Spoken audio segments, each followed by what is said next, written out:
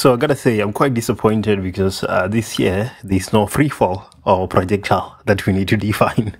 Just like we expect in the previous years, we always had one between free fall and projectile.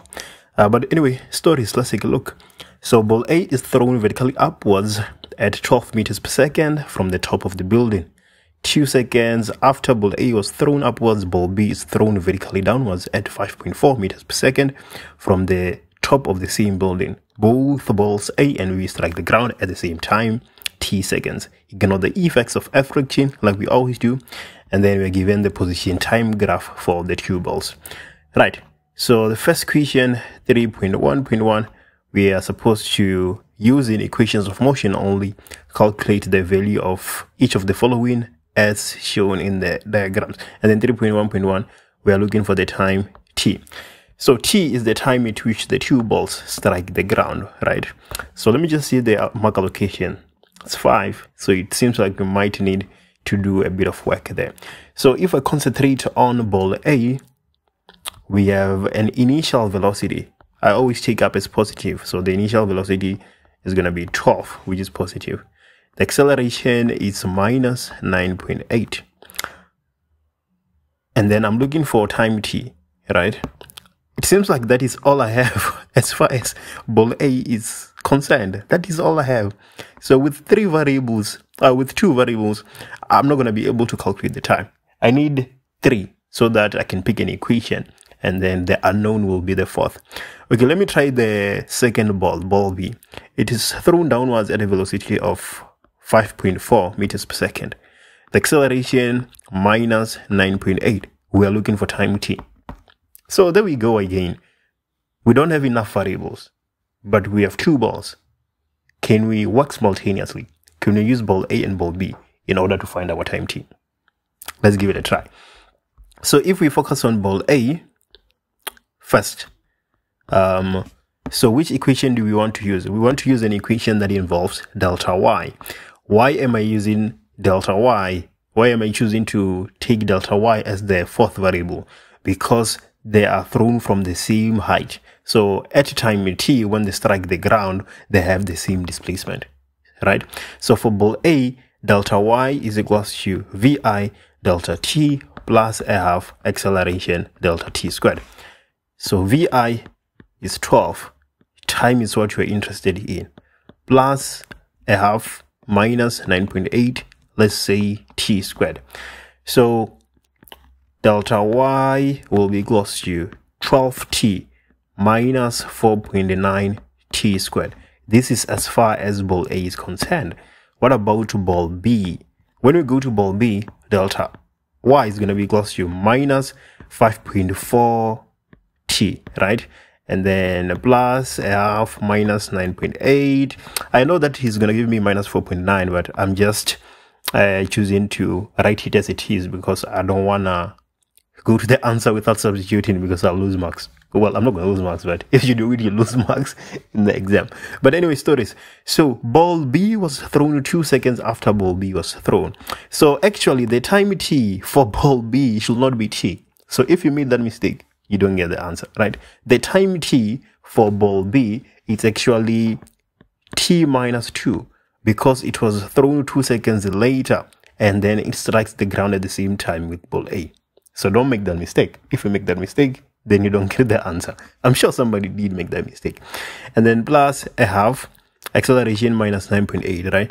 So here we are also going to have t minus 2 squared. This is because it was thrown 2 seconds after ball A was thrown. So delta y is going to be minus 5.5 t plus 10.8. Let me just verify, because in the exam you will substitute 2 multiplied by 2 in the calculator because you don't want to make any mistake. So this is 10.8 and then minus 4.9, and then we have t minus 2 squared, right? So that is going to be t squared minus 4t plus 4. Yeah.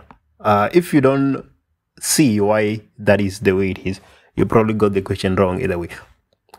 Okay, delta y will be equals to minus 5.4t plus 10.8 minus 4.9 t squared. So 4.9 multiplied by 4.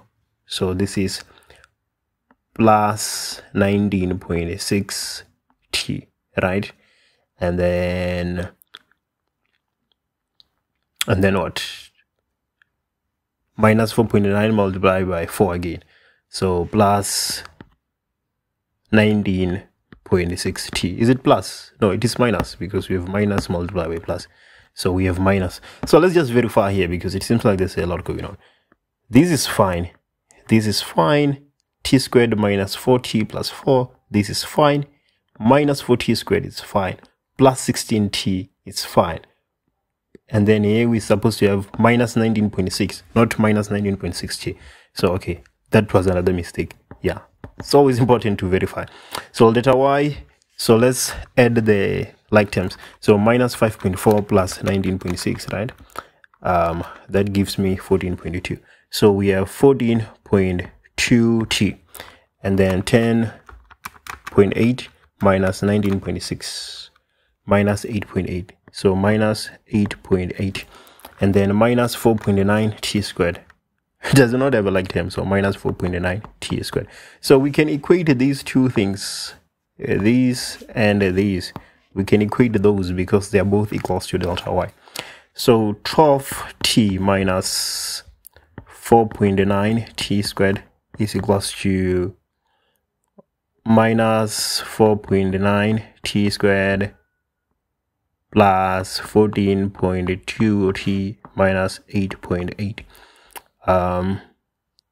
Okay, let me just verify. Yeah, this is fine. 12t minus 4.9 t squared. Okay, that is fine. So obviously we have minus 4.9 t squared plus 4.9 t squared, right? So we can just drop that.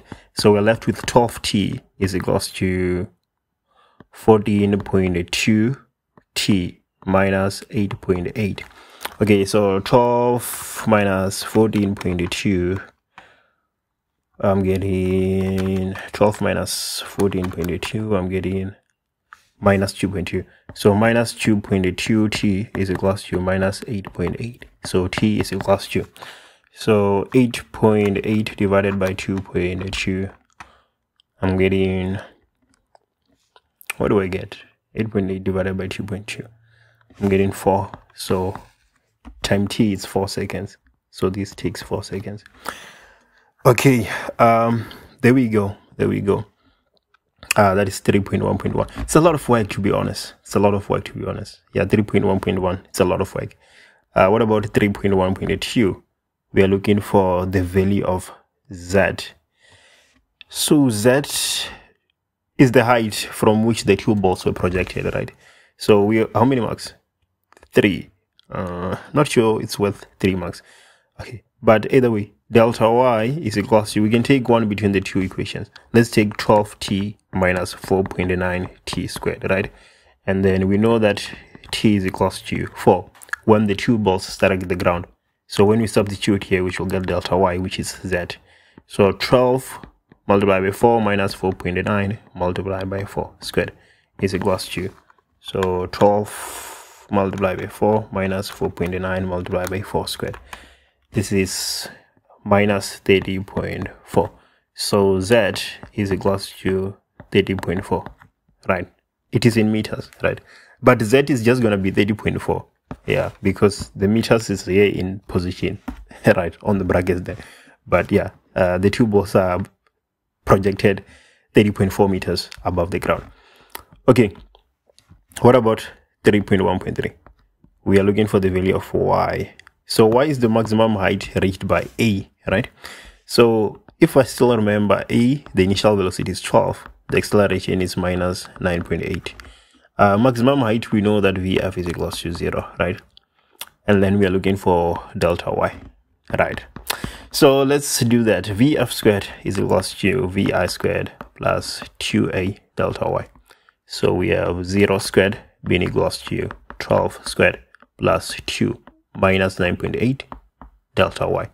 So delta y is equals to minus 12 squared divided by minus, well, 2 multiplied by minus 9.8, right? So delta y is equals to, so 12 squared divided by 19.6. This is 7.35 meters. right? But y is not going to be 7.35 meters, right? Y is going to be equals to 30.4 plus 7.35. I know we just lost some people there. I know somebody didn't add the two numbers. So y is equals to 37.75 meters. So there we go. That is the value of y. And then 3.2, we are supposed to, on the same set of axes, sketch the velocity time graphs for ball A and B while they're in free fall. Okay, so let's do that. Well, let's have our axis first, right? That's V, that's T. So T in seconds, V in meters per second. So the initial velocity of ball B is 12. So 12, I'm taking up as positive.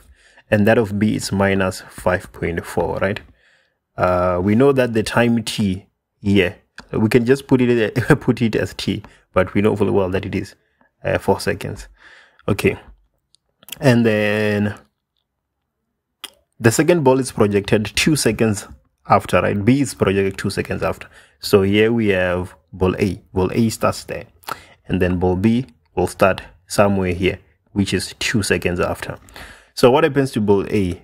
Ball A reaches maximum height after some time. And then it goes on to strike the ground at time T. Yeah, which is somewhere there. And then what? Let me just draw a straight line here. On the same set of axes. Okay, the question says sketch, so I wanted to ask if you had a graph paper, but I don't think you had. Okay, so I'm putting those dotted lines there so that I can be as accurate as I can be, right? So that is for ball B, and then for ball A rather.